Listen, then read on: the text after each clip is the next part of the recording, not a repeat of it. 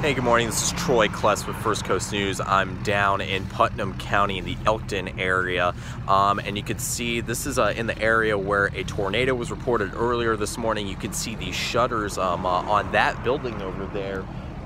The wind completely taking them off, and I'm just going to kind of take you around the scene right now. You can see there is a little bit of standing water that you can see here, not too much, but I think there was plenty of wind damage in the area. Now I'm going to show you some video. It might be tough to see because it was taken when the sun still wasn't quite up yet, but earlier today when I first arrived here, we did see a tree that was down in the ramp that goes from 207 onto 305 northbound. You could kind of see some of the first responders, and there was a tree removal crew in the area. That video that you see there, that's a piece of metal that was up in a power line earlier this morning that they were able to take down soon after the storm blew through this area. Now, since I arrived, it's been very calm conditions, but you see, and like you kind of see there, some of the sheet metal that's on the ground in the aftermath of what happened here. So as of right now, the conditions have calmed down,